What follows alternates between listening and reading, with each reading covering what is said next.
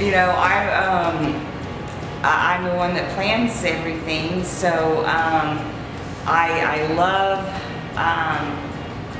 when we have the families up here. I like to just sometimes sit back and watch everybody visiting together, and kids playing together, and it means the world to me to see all of that. And after an event, I don't think to myself, "Whew, that event went off well." I think to myself, man, that was awesome seeing everybody together.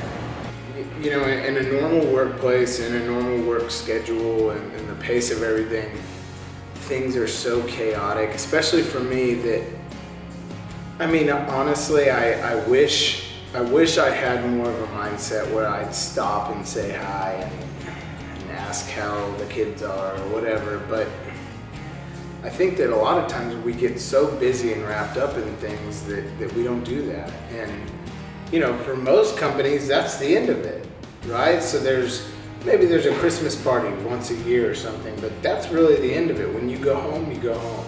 So there's the occasional rush in the break room or whatever it may be, but really, you don't know the people you work with. You know them maybe on Facebook and from small talk in the lunchroom, but at other companies you don't know the people you work with, and here you do. You get time that is created and meant to talk to one another and to get to know each other and to have fun doing things that we don't have to do. And I'll tell you right now that if I am working beside someone that I deeply care about, I will do anything for them. If I'm working next to someone that I know a little bit about, you know, I'm probably more inclined to say, yeah, he'll figure it out. He can do it himself, you know? So I think it's huge. I think there's a lot of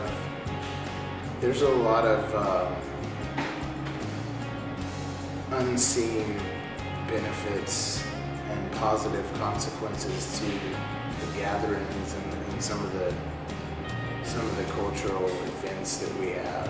Yeah.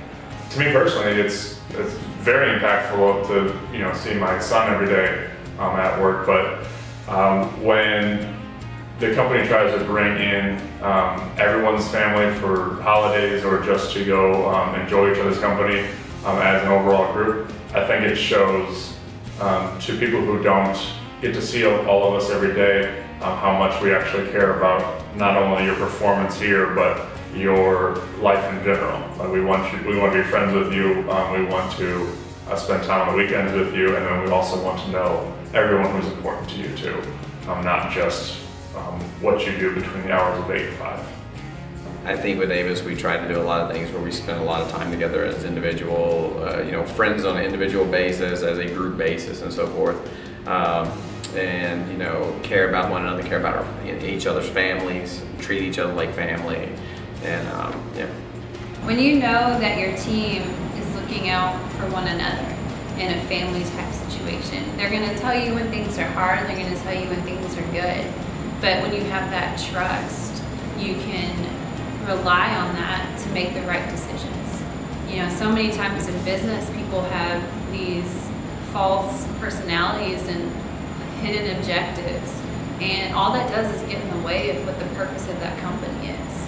So the more that you can help each other trust, and you can have hard conversations when needed, and you can feel okay to compliment when someone's doing awesome, and you don't have to feel like that's going to somehow belittle you, that's when the company starts running on all cylinders, and you can achieve a common purpose a lot faster.